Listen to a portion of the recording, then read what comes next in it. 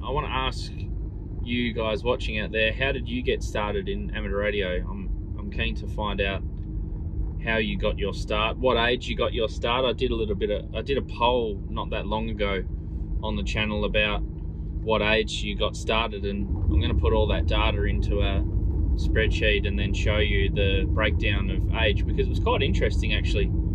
I noticed that a lot of people got their license when they were a lot younger than what I expected anyway.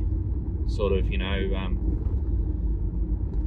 teens, early 20s. And then I guess there's a bit of a gap there until they're a little bit older when they got back into the hobby again, because I noticed a lot of people said that they got re-interested in it later on. So as for me, I started when I was 14.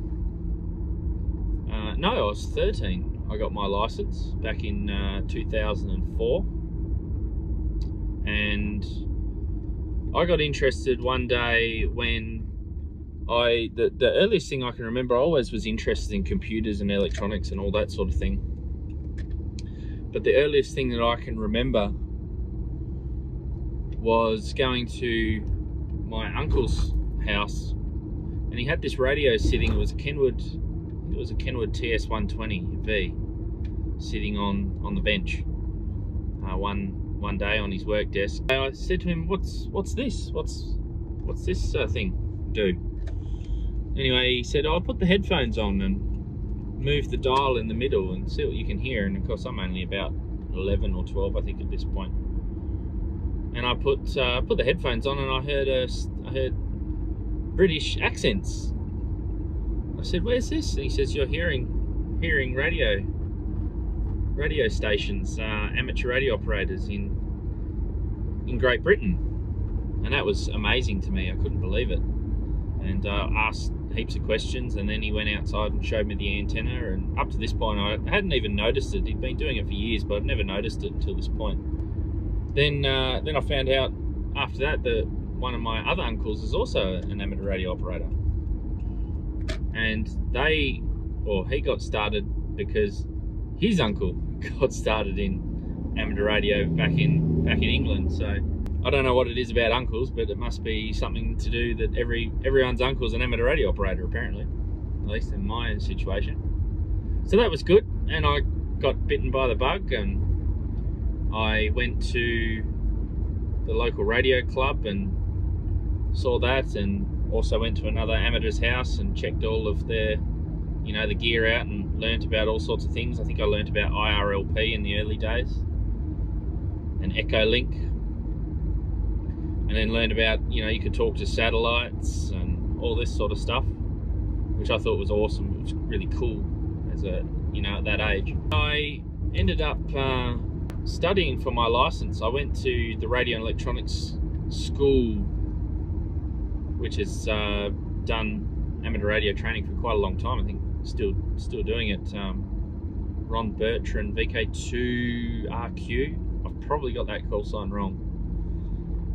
But yeah, Ron, I did his study material and went for my exam, and I think I got 95% or something. And back then it was known as the Novice Limited, so you didn't need to do Morse code. It was the only license class that didn't need to do Morse code, because we had I think it was called full license, intermediate, which was Morse, novice, and Novice Limited, and each one of them had varying words per minute requirements.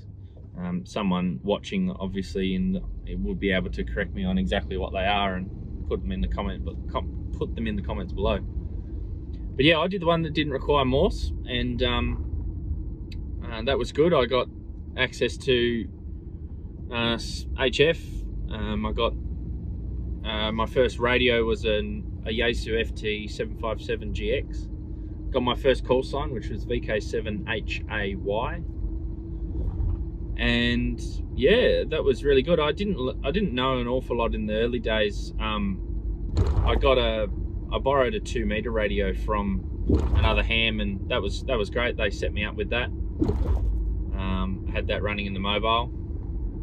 Well, when I mean the mobile, I couldn't drive at the time, so I used to go around in Dad's Nissan Patrol, and I'd put the magnetic base antenna on the roof of the car, a little 2-meter quarter wave whip, and I'd have the radio sitting on the dash, and as he's driving around, I'd be talking on the radio, on the repeaters.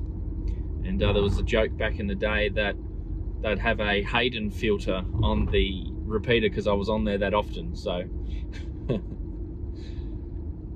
we had good fun.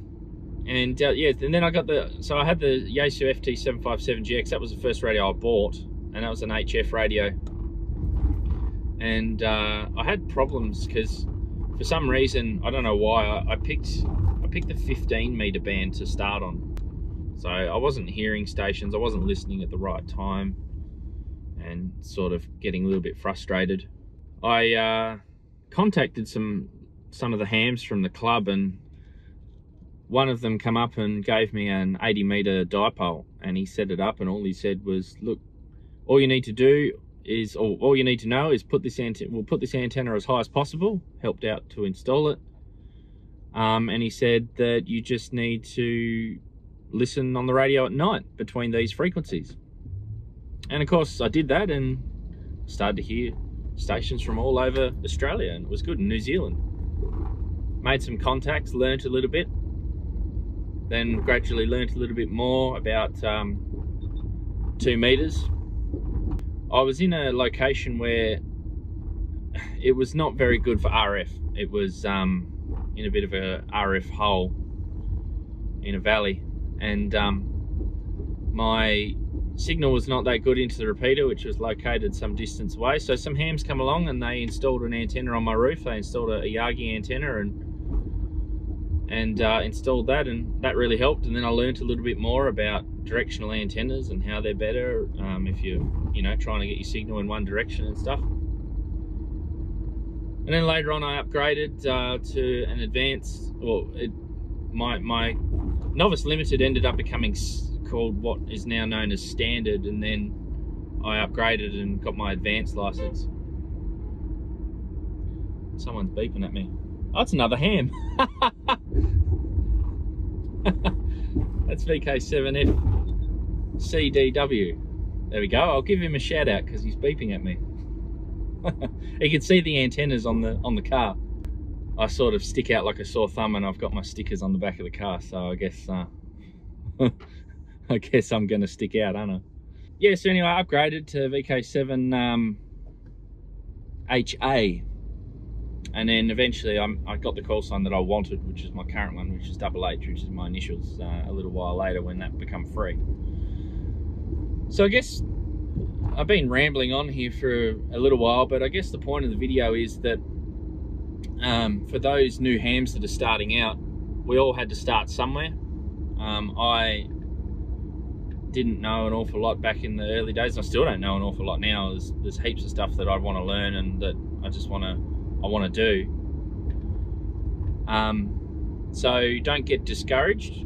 See if you can find someone that can help you, whether that's here on YouTube. We try and cover some topics, so if you've got any suggestions, then let us know and we can help you and make videos that hopefully explain it.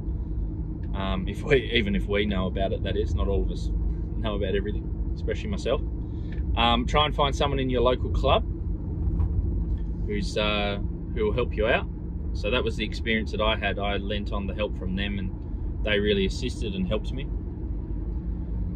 So definitely do that, and just have fun. Don't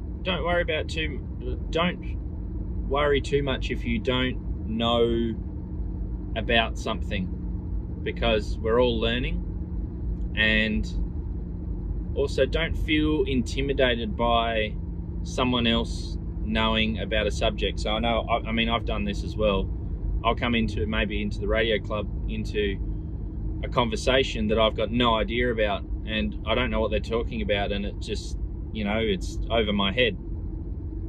But if you are in that situation, don't feel intimidated. Try to if you're genuinely interested in what they're talking about, just ask them, you know, what is this, and just learn, and eventually you can maybe even experiment with it, and maybe even become an authority on it at some point, I suppose.